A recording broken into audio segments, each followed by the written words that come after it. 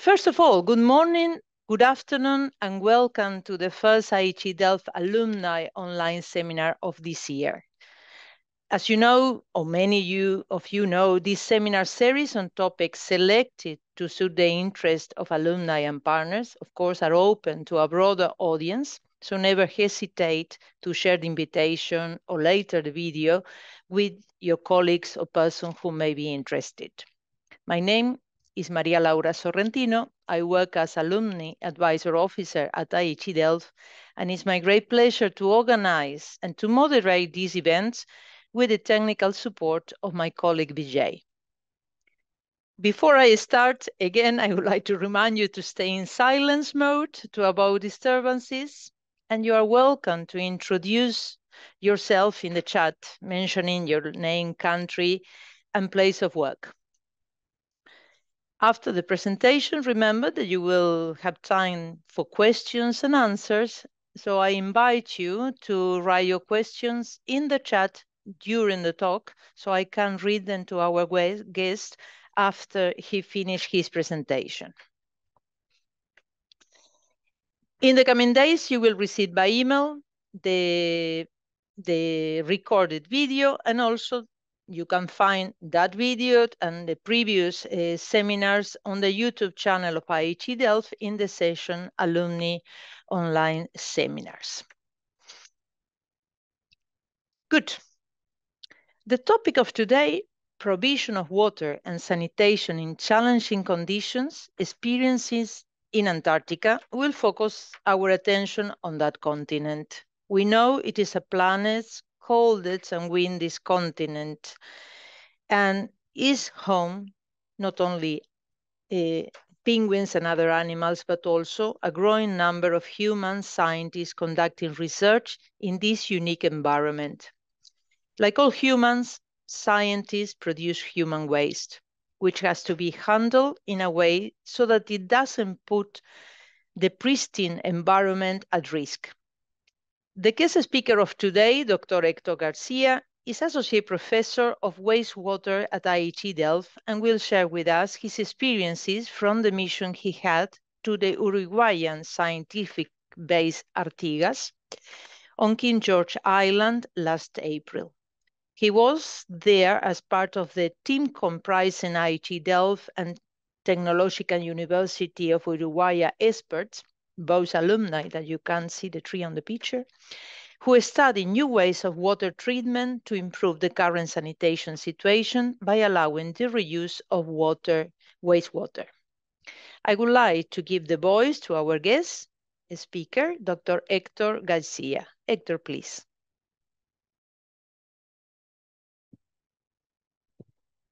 Yes, good morning or good afternoon or good evening. Thank you, Maria Laura, very much for the introduction.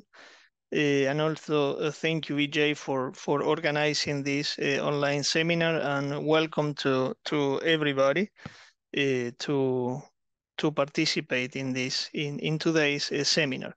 My name is Hector Garcia. I'm Associate Professor at IHE Delft in the research group of a citywide inclusive sanitation in the water supply, sanitation, and environmental engineer department.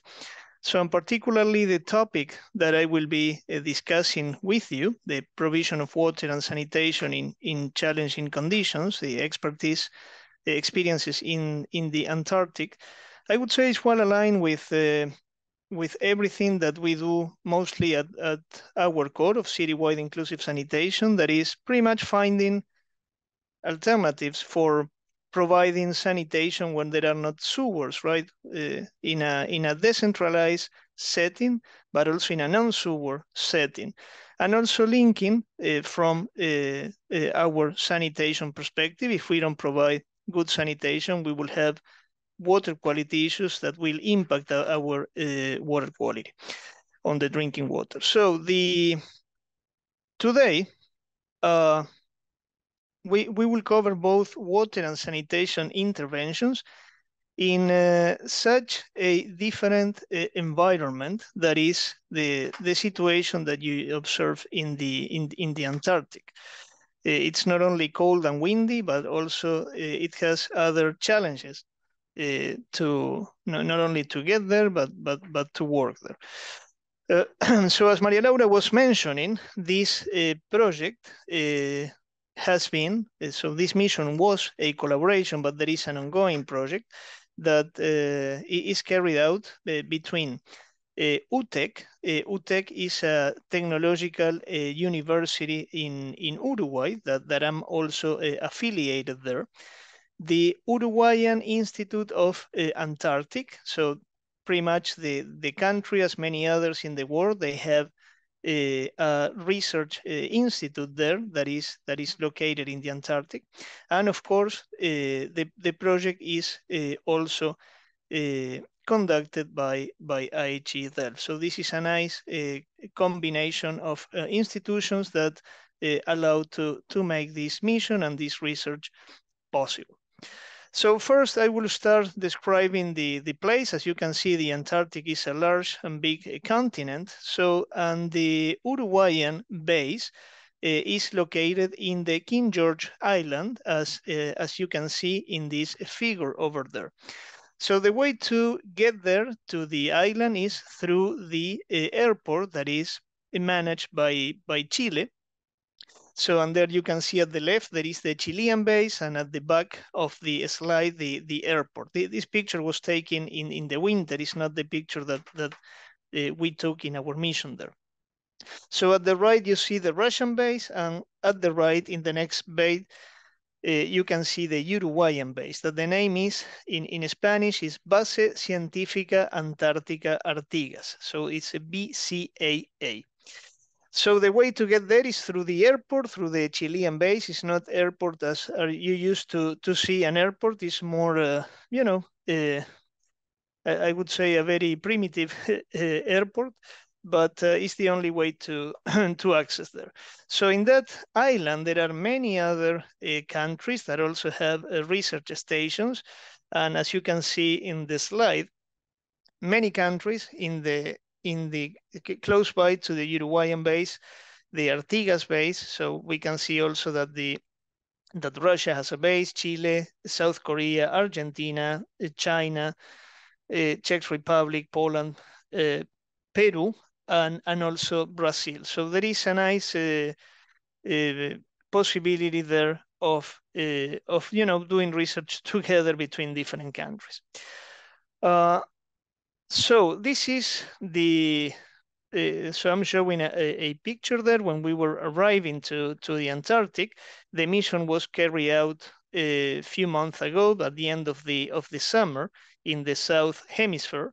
So the Antarctic is pretty much closed during winter time. That is from end of March to November. So it is only possible to go there as a researcher between the summer in the South Hemisphere, between November and March. So that's so all the things that I will going to show were done during the summertime. So that's what you will see, a little bit of snow, but not much, because remember it's summer. So there is our arrival. So we were arriving at the airport that is controlled by Chile. So then you see at the left side of the left slide, you can see the Chilean base, and they have like a small town over there. And at the right side is the Russian base. And then from that bay, you can take a boat to go to the South Korean base. You cannot go by road transport, only by boat. Same thing, the right side of the slide shows a different view of the Chilean and the Russian bases there.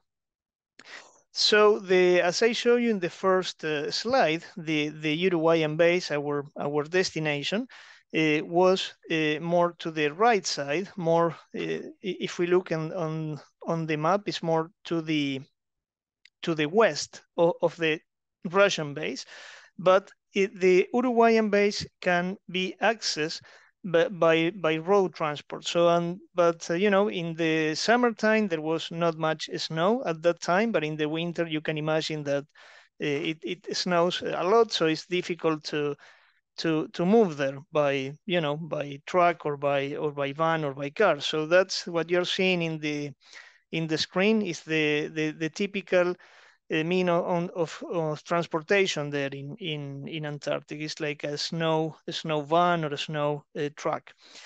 So then, upon our arrival to the base, we were picked up by staff from the Uruguayan base, and we were taken by that transport to the base. And then you already have a feeling from seeing that picture how the roads looks like there. So pretty much there are no roads. Huh? So, and that is why you need some sort of different transport to get there. All right, so this is our destination in Antarctic. This is the Uruguayan base. So it's the bay is very nice. I would say it's one of the on that island is of the places that I like it the most. Not because it's the Uruguayan base, but because the bay and the landscape in that part of the island is really beautiful. So as you can see, that's the different buildings. Each building has a meaning. Also the way that the buildings are distributed in small and different buildings is, you know, because if an accident happened, not everybody is in the same building at the same time. And the building that you see at the right side of the picture, the light blue and white, it's pretty much the dorms where most of the people live, but not the military staff that they stay in separate buildings. So this is now a different view of the base from the other side. This is from the west. The other was from the east, but pretty much it's the same information I told you. So here is the project team that were there. So from left to right is Beren Lolkema. It's a research laboratory staff from IHE Delft. In the center, it is myself, and at the right is Miss Alejandra Sabo, that is associate professor with UTEC. So that was the team that conducted all the activities there. So, but before going into the technical details, I just wanted to give you a brief view of what we see over there. So some sightseeing of the Antarctic. This is an ice glacier that you see right from the bay in the base. It's at the east side of the base, and this is the view that you have at the west side of the base. It's this glacier over there is around 4 kilometers walking distance from there. So the landscape is beautiful. It was summer, so you know it was not much ice and snow, but still was a decent amount. So this is a sea level, right? So end of summer sea levels. That if there is still snow and ice there, so that you know that could give you an idea how cold is there. Same views of the glacier in the left and the right. And also in Antarctic, the fauna is very interesting. So we saw many penguins. Of course, there are some procedures and regulations. How close can you get to the animals there for not disturbing the local fauna? And also other type of fauna we saw over there, and I highlighted that with a white circle because it's very difficult to distinguish between the seal and these little stones over there. This is a view of what you see actually from the base. I just run a video so you can have a better idea of the landscape over there and how things look like over there. And again, a picture that this is the summer, so you can get an idea how difficult it could be there in the winter. So this is the base from the bay, from south to from north to south in this case, and this gives you a better idea of the buildings and of the entire camp over there. All right, so and now not everything was pleasure and relaxation. We also did some work over there. And this is what I would like to show right now. So we wanted to do sort of an audit or find out what is the situation regarding water and sanitation. So first things that we did is we bought a lot of portable and movable equipment, and we took it there. So we were discussing with the people from the base well in advance.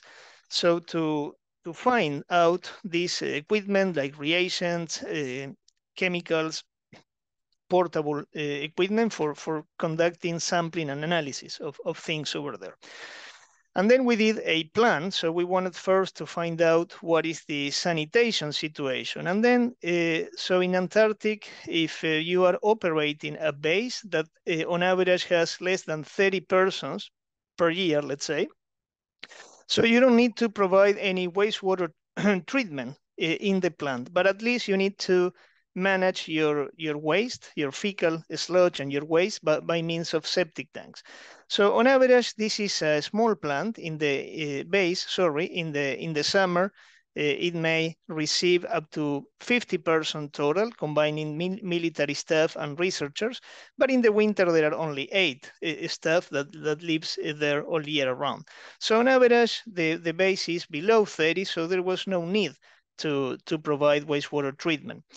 But anyways, there is the interest of the country to, it's a very pristine environment. So they wanted to move ahead and find out what is the situation of the septic tanks, what is the pollution of the area, and if things are not properly working or are not, the best management practice to implement a wastewater treatment system. And that was part of the objectives of this mission. So we started with a sanitation sampling campaign.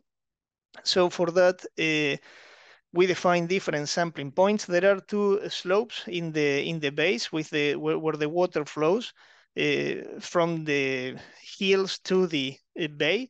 So and then in that they form 2 small creeks, and then so and the septic tanks are located both at the east and at the side of the base, what I call their line A and line B, and all the septic tanks are arranged following that slope. So, and that is where we define our sampling points. Sampling points 1, 2, and 3 refers to the septic tanks that I would say that collect the most waste because it's from the dorms where most of the people sleep. Then sample 4 and 5 are the kitchen, 6 and 7 kitchen, and there is also a restaurant, is the place where people eat. We have all the meals there, and there is sort of a place for recreation. So now also a lot of waste is produced there. 6 and 7 is the laboratory, 10 and 11 is where some of the military dotation live. Sleep there, and 8 and 9 is the gym and the laundry. So we organize the sampling there. So and this is in this slide you can see those little creeks that I'm mentioning, and how the water flow from the higher elevation to the sea. In the left side you can see the creek, and on the right side you can see the mouth of that small creek into the ocean or into the sea. This is the other side, the west, this is the east part, the line, what we call line B. And here you can see the other septic tanks, how are they organized from the kitchen, from the laundry, from the gym, in these 2 pictures. And this is another view from what we call line B, that is the west side of the base with the septic tanks organized in that way.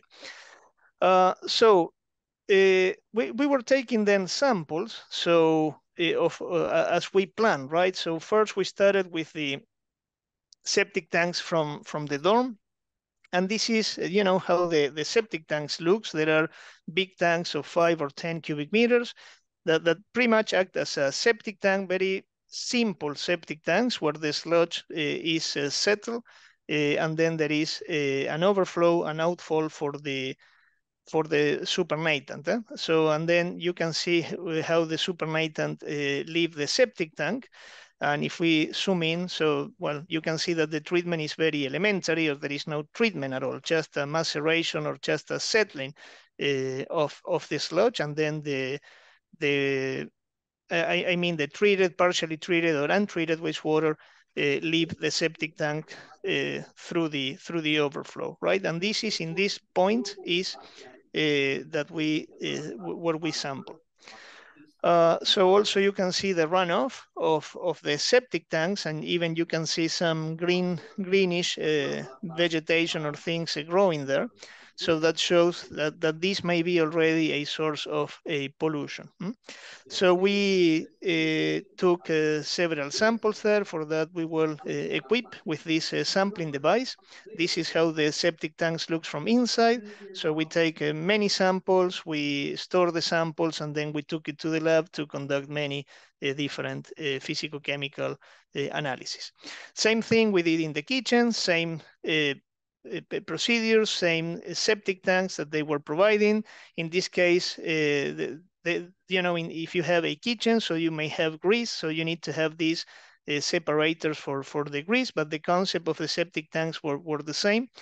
And particularly here, they combine not only the kitchen waste, I mean, the kitchen wastewater from the sink that has a high grease content, but also there were a few toilets there. So everything was combined here in this septic tank. Same design, and we did exactly the same procedure for collecting the sample, storing the sample, and also in all the septic tanks we did some on-site measurements, taking sensors to measure pH, conductivity, dissolved oxygen, and things like that. We did that in every single septic tank.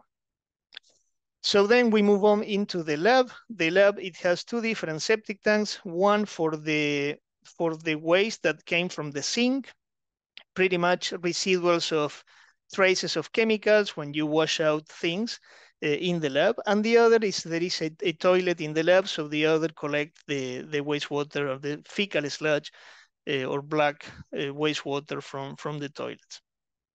So very different type of waste, so very different type of sludge or wastewater that we collected there. Everything was covered.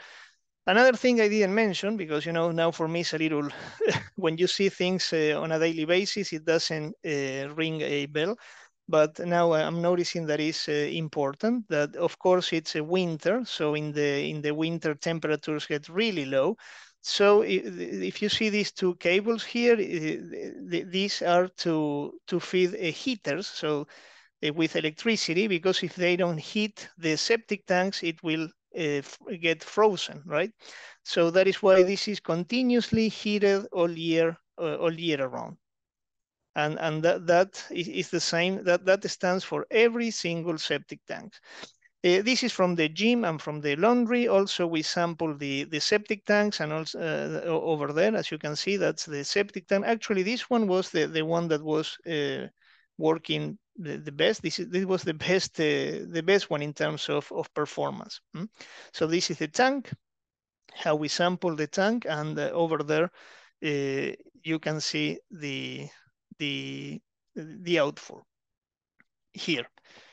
So, and as you can see, the water, the color is a little grayish. That of course septic tank does not provide such a great treatment, and that is why the Antarctic Institute wanted to suspect that they could do better.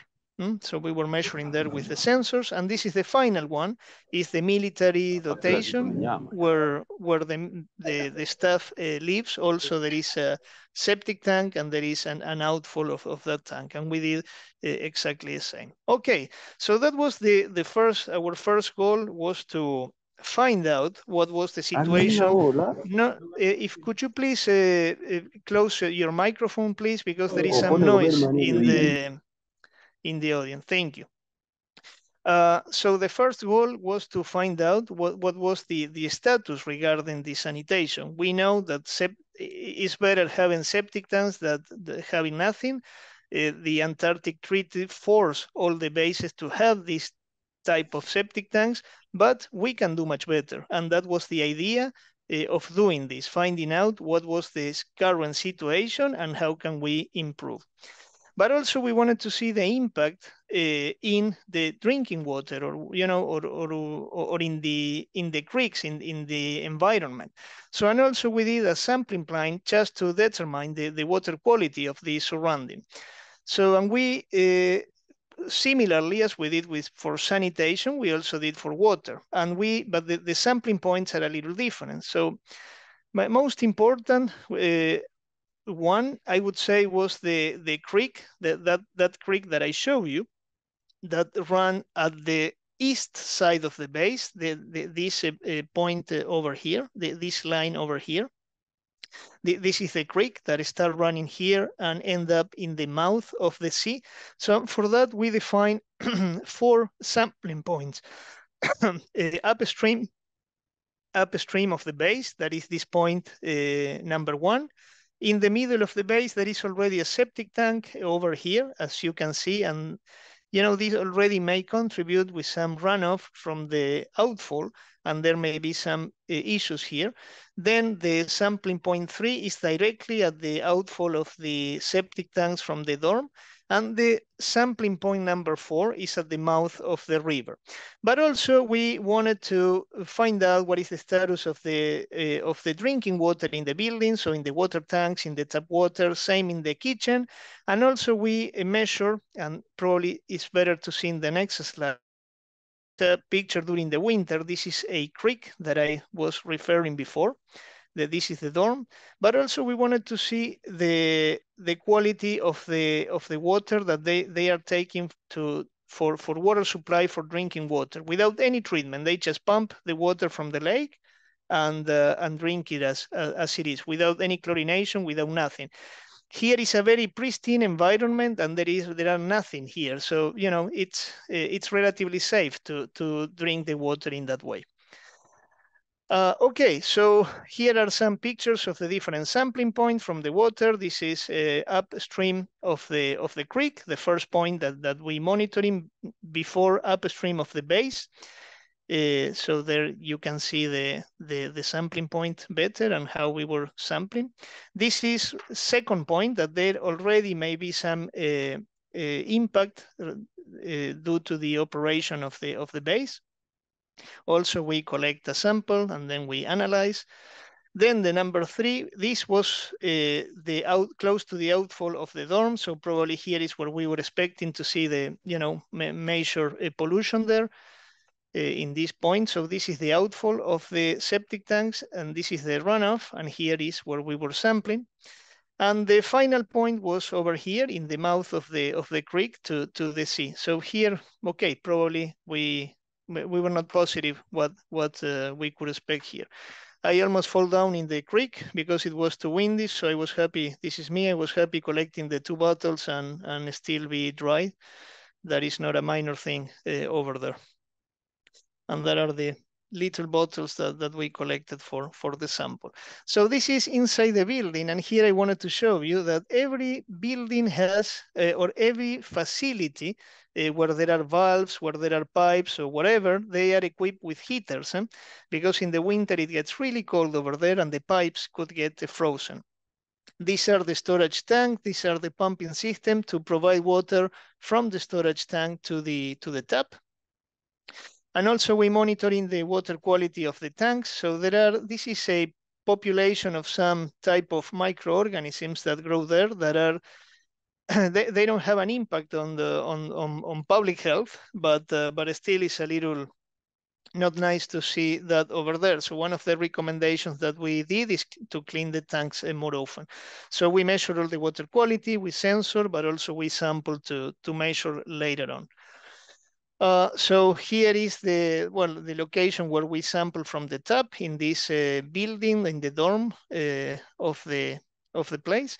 And also we sample in the kitchen, in the storage tank, in the water tanks, in the kitchen and in the tap. And so we also took a few samples of some lakes that was close to the base. From this lake, they were not taking the drinking water, but anyways, we wanted to characterize that water. And of course, we took the water from what is called the Uruguay lake, and this is the lake from the drinking water is taken. And here you can see there is a pump, a submersible pump somewhere here. And from there, as you can see in the screen, the drinking water is taken by a pump up, and then the water is then distributed to all the different buildings through these pipes. And here, these boxes that you see in between, these are where the valves are to open and close, and these are also provided with heaters.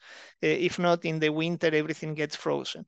And then you can see the pipes, they have some slope. So they do the operation of pumping water 2 times a week. And when the operation is done, they need to empty the tanks. If there is water remaining in the pipes, they need to empty the pipes. If there is water remaining in the pipes, they will get frozen, and pipes will break. So it's quite challenging. And these are the water distribution line, and these are these small boosts where the valves are placed and that are all the time heated. So here is the location of the pump for taking drinking water, and this is also a place that we were taking samples. Of course, we didn't do that. There are professional divers there that went into there, and they take nice samples for us to analyze. We store some samples, we analyze theirs, and other we take it with us to the continent to do more intense physicochemical determinations. So this is the lab, and Beren is carrying out some analytical determinations there. So this is the lab with a nice view of the dorm. And then we conducted many different analytical determination. We have cooler to preserve the samples, and we did all the nasty samples. It was very smelly, the lab. Also, we did microbiological determination, total coliform, fecal coliform, and we were able to do everything there in the facilities. The lab facilities look very good. All right, and now briefly, I wanted to show you some results. Remember, we find out the water quality of the septic tanks and of the creeks pretty much. So we split in two. And I will just mention some interesting things. When we analyze the septic tanks, of course, this is the outfall of the septic tanks. Of course, we find out a lot of total COD because there is a lot of total solids and volatile solids. And of course, in the septic outfall, we find out not only total coliforms, but also fecal coliforms. And we find fecal coliforms, that is an indication of fecal contamination, right? Okay, we were expecting to find that in the septic tanks and in the outfall of the septic tanks. So this is in the tank. But also we find some total nitrogen, ammonia, well, of course, COD, total solids, volatile solids, fecal coliforms. As I told you, we also measure pH, conductivity, dissolved oxygen, temperature. We did many different analytical determination. And in every single septic tank. So I'm just showing a few in the kitchen. So there was some anaerobic of FOG, so fat, oil, and grease. So the pH, it makes sense that we find out a low pH, but I will not go into technical issues. In the kitchen also, we find out in the septic tanks, total coliforms and fecal coliforms. Here is combined the waste from the kitchen with the waste from the toilet. So it makes sense to have that. And also the COD, the total COD was very high over there. Also in the lab, when we were measuring the waste that was coming from the sink, there was not fecal contamination. But when we were measuring from the septic tank from the toilet, of course, there was a fecal contamination there. And same thing from the laundry. If we measure the septic tank outfall, we find out total coliform, but not fecal coliform. There were not a toilet there, so we didn't see any fecal contribution there. Then in the dorms of the staff, yeah, of course, we find out fecal coliform as well. So the conclusions of this determination that, of course, if we have septic tanks and we have an outfall, so there will be high chances that the water creeks that run next to the septic tanks, they may be exhibiting some sort of pollution, right? And that is what we wanted to find out.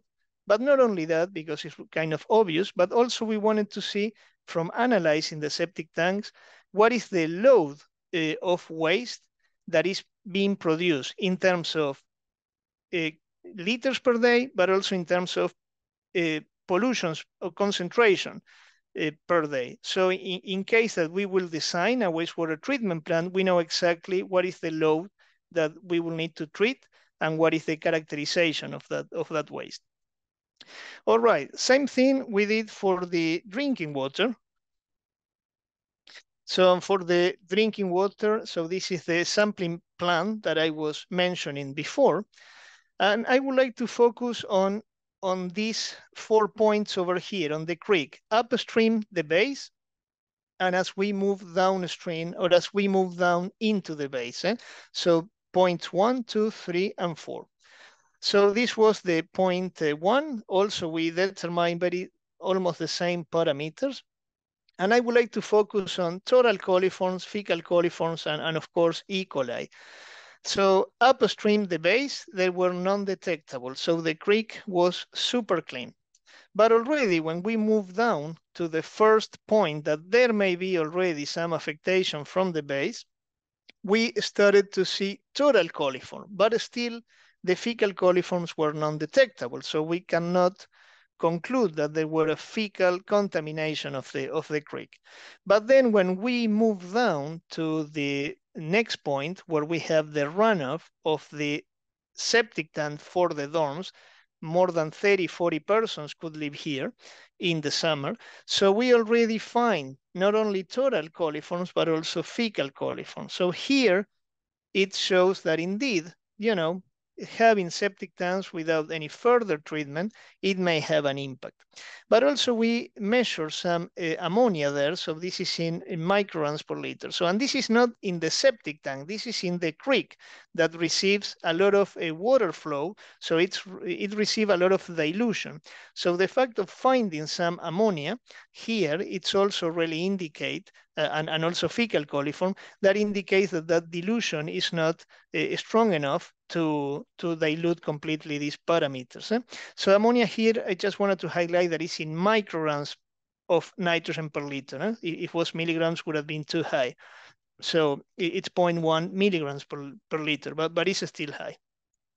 And then also what we are very surprised that at the mouth of the creek, also we find out some fecal coliform there, and also some ammonia. So even here there are no septic tanks, or even after, the dilution effect is not good enough so that we still find out those compounds.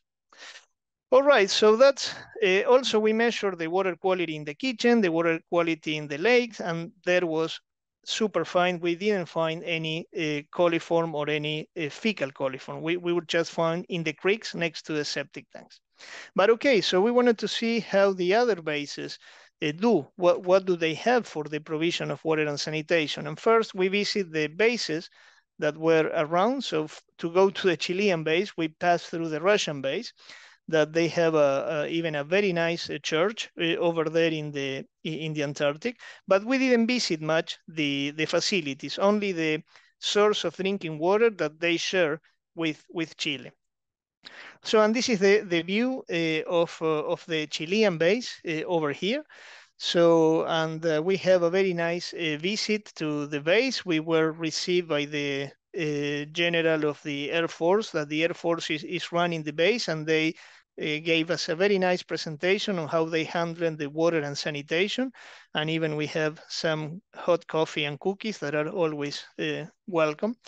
And at the base there, they didn't have septic tanks. What they did, they provide these pipes for collecting the wastewater. These are kind of, sewage, more like condominium sewage. So they have some slope and they have some insulation. And that, since when you flush the toilet, the residence time of the wastewater is little, we providing that insulation there and that slope is okay for avoiding that the wastewater gets frozen. These are the pipes, and similar pipes, as you can see here, are coming from all the little houses. There are some cameras to inspect if the wastewater is flowing properly. And here it goes to a wastewater treatment plant, but also they wanted to do something different and innovative. So, and they provide the wastewater treatment to that wastewater using worms. And so for the worms, they have these wood chips, and below these wood chips, there are worms that are degrading the organic components of the wastewater. And so after that, the wastewater is discharged, but then they have this kind of trap for trapping all the worms that if not will escape with the wastewater. But these are the little worms that they have to degrade the organic components of the wastewater. But also they have another wastewater treatment plant that is more modern, or not modern, the other is modern, I would say more standard, that is based on the conventional activated sludge process. So this is how it looks. All right, and this is the discharge of that wastewater treatment plant into the water. So what is next? What is next? Now we wanted to, we find out that indeed having septic tanks is good, but it's not good enough if we really want to clean the wastewater before discharge. So now in the next campaign over there, we are going to evaluate a portable wastewater treatment plant that is named a membrane bioreactor system, or based on membrane bioreactor technology, to clean the wastewater in the base. So we will take a portable system, as you see in the previous picture, that it can be easily transported to Antarctic by plane, and it can be easily located next to the dorm. And this is usually the water quality that you get. At the left is the raw wastewater, and at the right is the clean wastewater that system produces. The system has some membranes that are submerged in the tank, so the wastewater is biologically treated and simultaneously is filtered by a microfiltration membrane. That explains such a high water quality. So, and then we are going to place the system here next to the dorm. That is where most of the wastewater is produced. That is the main reason. So here is where we expecting to place the system. Of course, it will be covered in a similar boost where the drinking water valves are located. And the idea is to put it here because also we see that here we have a slope, here we have another slope that can be combined to the other line of septic tanks that came in the west side of the base. So this is the east side, the west side, and everything can be combined here. So having the membrane bioreactor here, it's a good point that later on can be moved somewhere here and grab the two streams of wastewaters that are produced. All right, and almost finishing. We were there, it was very nice, but it was also very nice to return back home. So in Antarctic, you have two moments that you are very happy. It's the day that you arrive and the day that you depart. And that is true. They told us, but we didn't believe until that happened to us. And of course, getting there is not, you will not go in commercial planes, so you need to go in military planes. So this is a plane from the Air Force, and a Hercules plane from the Air Force. That is a cargo plane, pretty much. And yeah, so we were very happy that the mission was over, and we succeed having a lot of data and information, and we were hungry and very cold, so it was good to go back home. All right, so I would like to acknowledge first the Technological University from Uruguay that provide the place, the connections to do the research, and also the funding. Then also to the Antarctic Institute in Uruguay that, of course, they are running the base, and they allow us to do this. And also the team that were there, particularly Beren and Alejandra from IHE and UTEC side, but also Richard, that he was staff from the Antarctic Institute that was also supporting that. All right, so that's it. And we are now, I think, open to questions. Thank you. Hope you enjoy the presentation. Okay. Okay, thank you very much, Hector, for your great experience and presentation. And I will have a tough time because there are a lot of questions, and I will start just for a simple one from Vicky Ferrer and Abdullah Adam, who asks, which are the sizes of the tanks? And also, yeah, that is the first one. And also if the tanks are lined, from Salah. Again, sorry, the first. The first one was, is the septic tanks are lined? You can always also open the chat with me and it will be easy.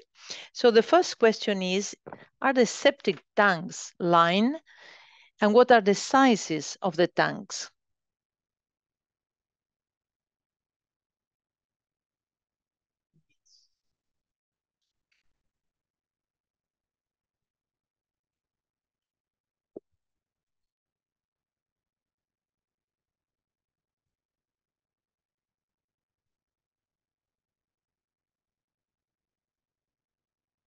There you go. Now, I guess you can hear me. Yes. So the sizes, it depends. They go between 5 and 10 cubic meters.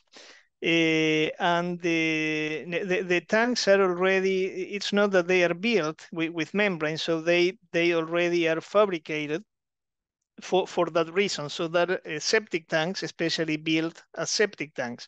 So, and they are put it underground, they excavate and they put the tanks over there. For the septic tanks, can I have information about, well, this is the information of the size of the components. That is a little bit the same question that we have. Yep.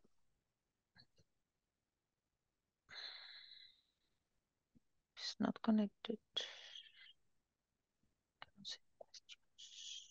Sorry, I cannot see the questions. I cannot see the questions. Okay. Sludge is overflowing in some tanks. Is there any chance of pollution of the drinking water sources as it is an open source? Yeah, so actually the septic tanks, I would say, depend how big they are and how much time it's provided for settling the sludge. And there are no compartments in the tank, so they are very basic. It's pretty much a tank that is there. So when the flow is little, it allows enough time and there is low mixing. So there is enough condition for the sludge to settle, and in that case, the supernatant, what it comes in the outfall of the tank, is relatively okay. The thing is and particularly in the summer, so when there is a lot of usage of the showers and of the flushing the toilets, the flow that the septic tank receives is too much for the volume of the tank, so the mixing it's considerable, and then what is coming, there is not much different what is the septic tank and what is coming out of the septic tank. So that's more or less how it works. We have another question of Lita Istianti. From the water quality check from the septic tank, because from all domestic source come to septic tank, how's the results? And is it contaminated the lake for drinking water quality? How often people de-slush tank? Yeah, so first question is the lake. The lake is way upstream of the base, and there is nothing there, not even in the summer, so, and in winter even, less chances for contamination. So the lake is super pristine, and everything that we measured was perfectly okay. So in the Chilean base and the Russian base, they are close to the airport, and on the lake it doesn't look that clean to this other lake, because there are more people around, there are planes, there are wastewater treatment plants. So both the Chilean and Russian bases, they do chlorination of the water. And even if the Chilean base, they have an RO system for that they take only for drinking water, but they cook and they shower with chlorinated water. That's the first question. And the second question, I forgot, was on the septic tanks on the, no, this lodge. This lodge, yeah. So once a year in the summer, there is a Navy, a boat going there where they take provisions and they take waste, and also they take the settled sludge with them. The thing is that if there is a settled sludge, because if the septic tanks are too little and the flow too high, the mixing is too much and there is not settled sludge, right? So that's why there is a lot of room for improvements there in the base.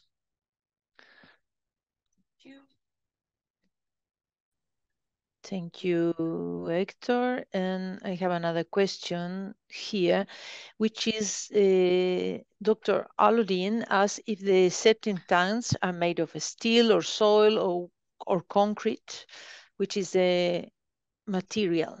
Oh, yeah, that's, I don't know if I was able to see, I think from the presentation, there are some pictures that were clear to see and others not that many. So they bought tanks made of plastic. I think it's PVC, the material. They dig the floor and they put the tanks underground. So they are not concrete, and that is why there is no lining or or membrane there, because the tanks were bought already constructed, and they were put it in the they excavate and put the tanks underground. Yeah. Losing a lot of time. Is it grabbing sampling? And what's the size? No. Is it grab sampling? Is another question. And what is the destination of the sludge from the septic tank? Yeah, the second we already answered. So Yes. destination is it. I mean, we described that the sludge is picked up by the Navy, and the destination is in the city. It's a base of Uruguay, so it's in the city in Montevideo. I don't know exactly, but I guess it's in some wastewater treatment plant. And the procedure that we did, it was we did grab samples, so we didn't do a continuous sample, but we think it could be, we consider that it's representative sample what we got. Yeah, it's a polyethylene tank. She one is comment on that, and yeah, it's right. It's a polyethylene tank, the material. Perfect. And here I have another question. There is a lot of thanks for your presentation. And here Guillermo Sinola asks, in the membrane system, you will have a lot of sludge. How you treat it? Yeah, that's a good question. Thank you. So for this system that we have, we design a compartment in that pilot that compartment is only allocated for sludge treatment. So we are wasting a sludge into that tank, and then we are aerobically digesting the sludge. Anyways, some sludge will be produced, but it will be way minor compared to the amount of waste that they are dealing today. And then we were thinking on other solutions, like a microwave system that we are doing for sort of drying and not incinerating, but it's drying up to 90-95% dry solids. But we are not there yet, and it will be a little energy demanding. They also have an incinerator at the base where they get rid of waste, of kitchen waste or domestic waste, and probably that's also a way that we could do that, but it may have some environmental impact to the atmosphere. I would say we will take some sludge, and at the end, the balance, what we will be producing will be much less compared to what is produced right now.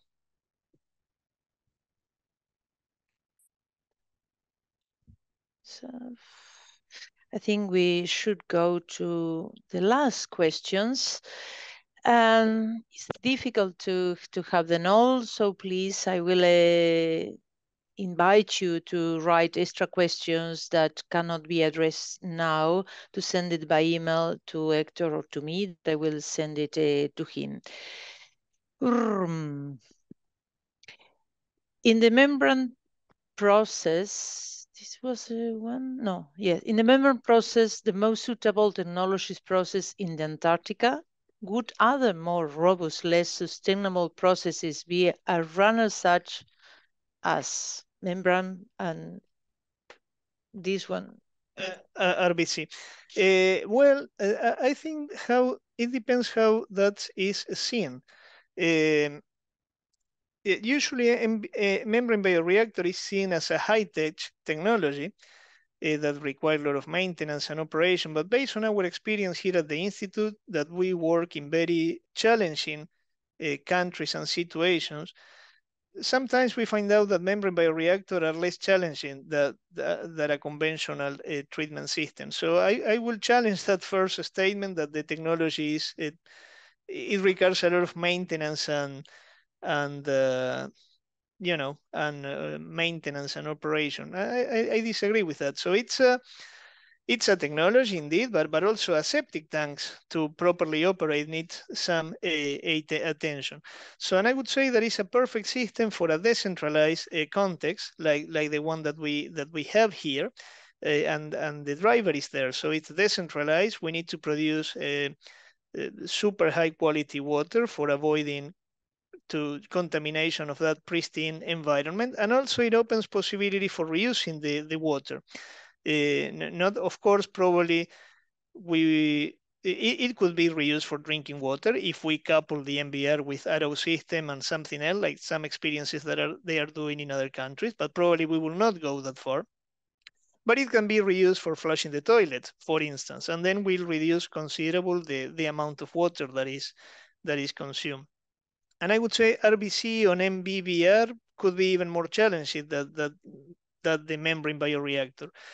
So I would say, okay, probably if we compare membrane bioreactor with a more advanced septic tank, but anyways, the quality that we will get, we will never the same as the water quality treated effluent that we can get on a membrane bioreactor. And also cost, there is another misconception that membrane bioreactors are super expensive, and that is not correct. So also price are more and more affordable every day.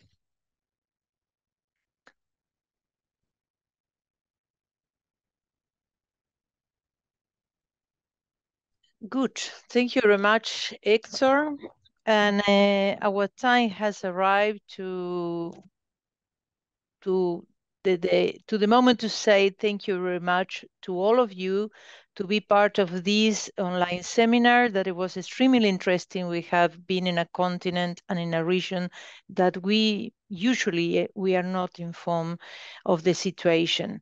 Thank you very much, Hector, for your presentation. Our being available to be with us. Thank you to all the participants. And of course, I remind you that the presentation is recorded, and then it will be sent to all the persons who have been registered, and you can also see it later and find it in the YouTube page of IHE Delft. Our next event or online seminar will be next month, and we will have the pleasure to welcome a new alumni from the ones who have been graduated, received their diploma last April, and all will be announced in the coming weeks. If you have extra questions, do not hesitate to send it by us by email. So I will send it to Hector, and you can find all the contact details of Hector in the webpage. But please be informed that there has been a hacker, so the webpage you will not see it in the coming days from outside the Netherlands. I'm sorry. Thank you very much for your participation, and willing to be with you in the next online seminar. Thank you very much.